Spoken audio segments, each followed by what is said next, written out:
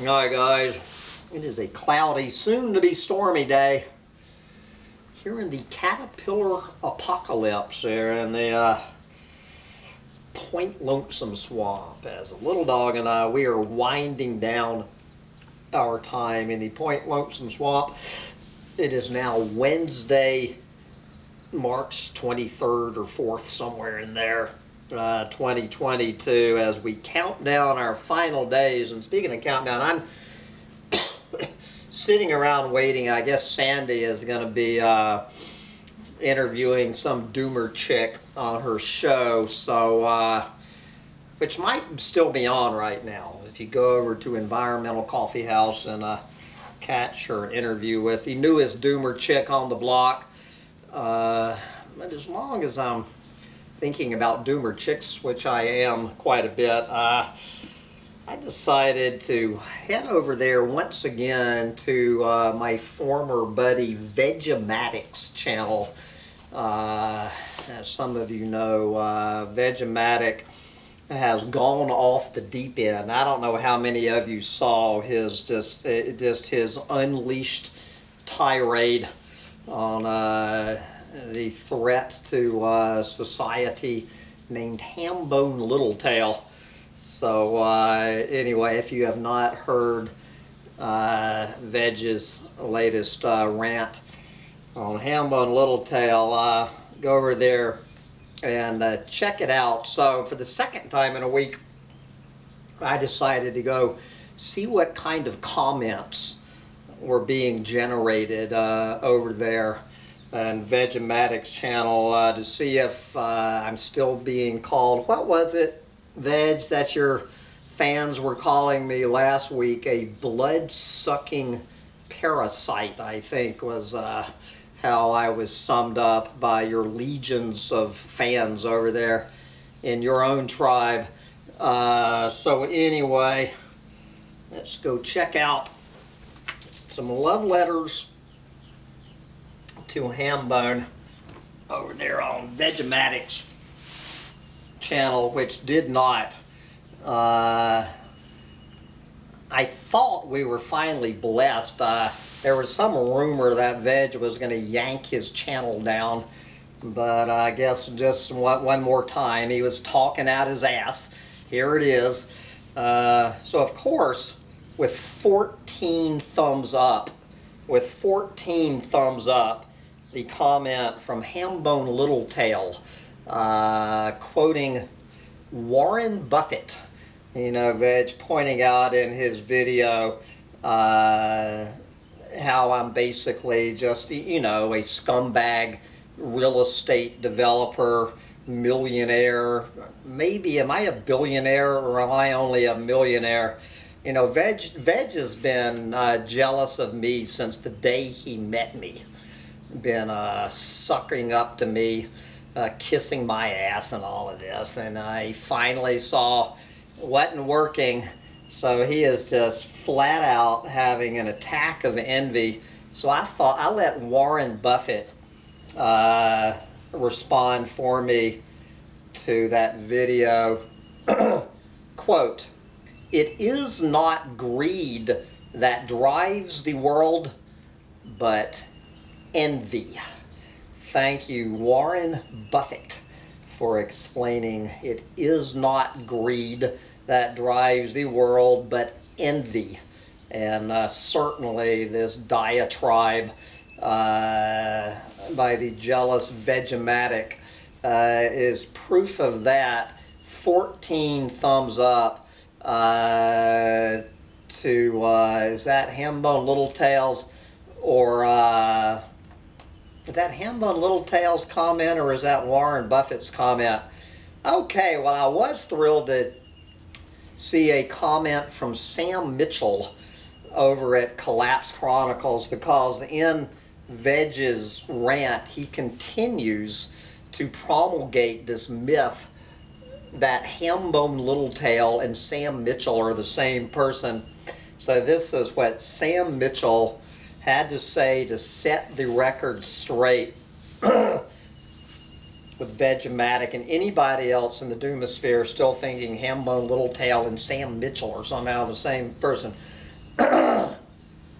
Veg, I appreciate your efforts to expose that evil monger, amigo, but I see that even a man of your intellectual acumen, discernment, and critical thinking has been snookered into believing this preposterous myth that this blood-sucking parasite is the same person as the professional and dedicated journalist Sam Mitchell.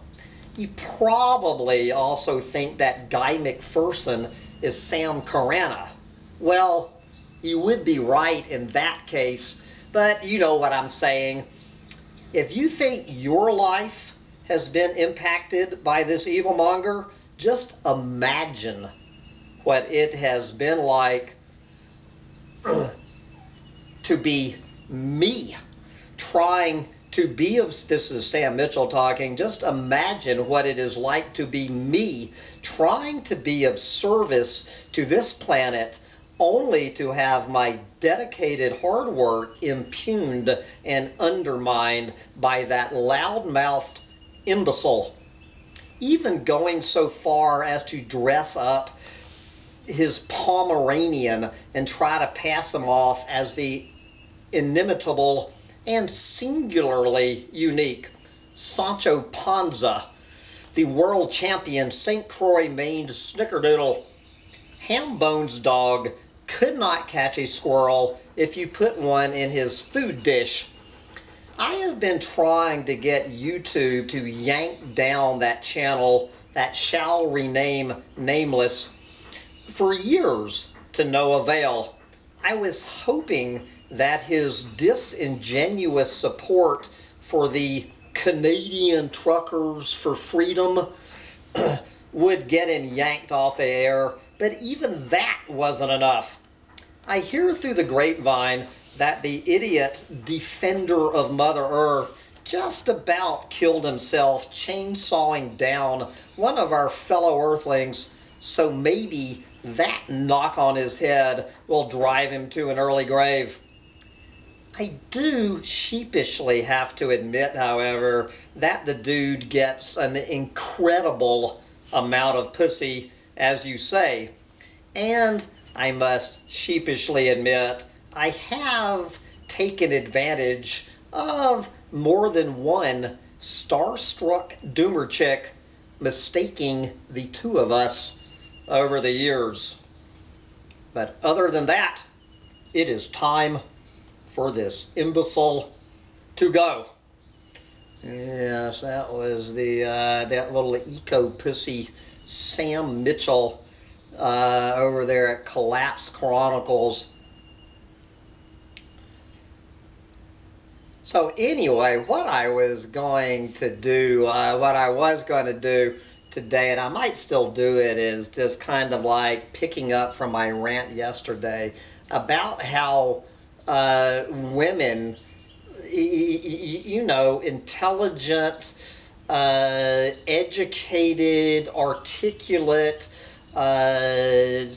should be self-assured, self-confident women fall for these fucking obvious blowhards. These goddamn narcissistic, misogynistic, sexist blowhards when it's so obvious to anybody what a fucking jerk these guys are. And I might have that.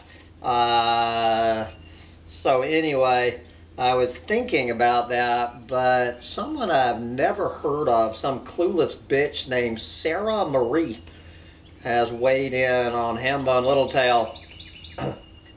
Hearing Hambone besmirch the dead Lulu with great veracity in her own house, yes, in her own house, was horrendous. Yet he keeps living in her house, which is a sign of an exploiter. Capital E. I am a capital E exploiter for living in a dead woman's house. This was my response to the clueless bitch, Sarah Marie. Sarah, How do you exploit some bitch who is 6 feet under the ground? That bitch exploited me from the day she laid all eyes on me until the day she mercifully blew her brains out, putting about 20 grand in my pocket in the process. I am still eating her top ramen noodles. Yes. Here is MG2000. What a messy world we live in. I bet that Hambone dude is not even real and is a deep fake that this madman Vegematic created out of unicorn waste. Blows my mind. Yes, that madman Vegematic creating Hambone. Here's a guy named Jeffrey Pearson. He claims to have met me when I lived in Cottage Grove, Oregon, and went to high school with Sandy. Have no idea who that is. Okay, I figured Keith Hayes actually was kind of tame. I figured Hambone has that Charlie Manson vibe. He dreams of hippie chicks. And then later, at the end of the hippie chick line, I expect adrenochrome and blood sacrifices get involved. No end to his depravity. My response to Keith Hayes is, I wondered when you would get around to adrenochrome. Is that why the FBI is so interested in you, Keith?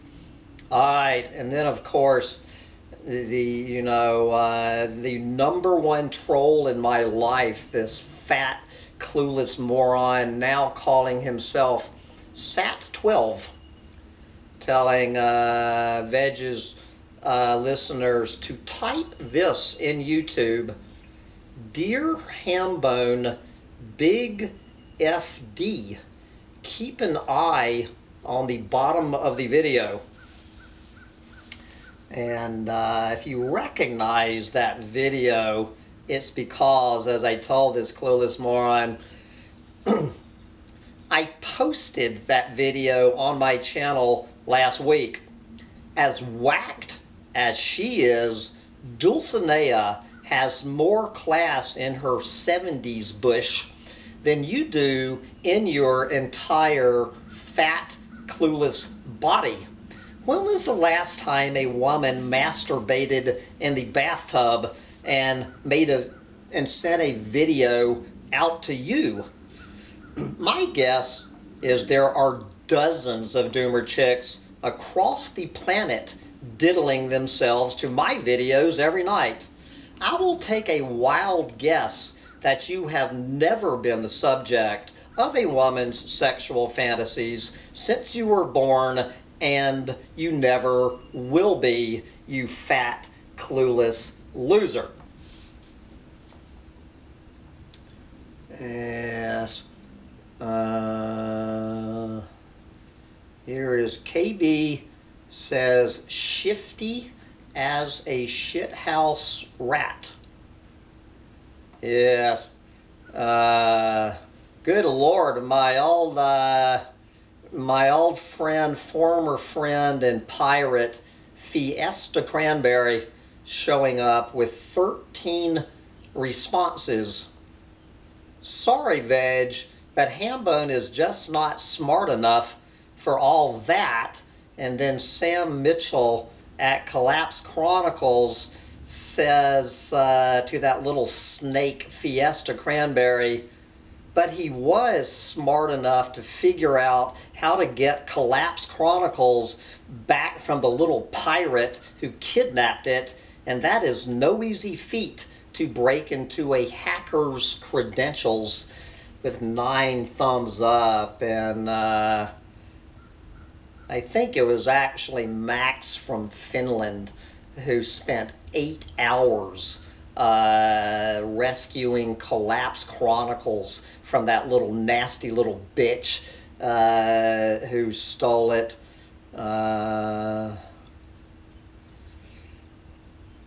Alright, then of course Sat 12 and Fiesta Cranberry gang up. So Sat 12 goes on and on and on, you know, and Fiesta says, well, my stars, you have certainly spent a lot of time analyzing Mr. Bone. Yes.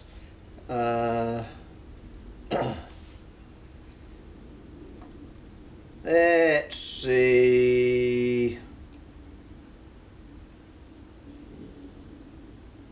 Dragontail Tarot. Dude, we always knew there were 5 Sanchos. Yes. Here is Angela. I knew it. 5 Sanchos. One dog could never sit quietly through those videos. Yes.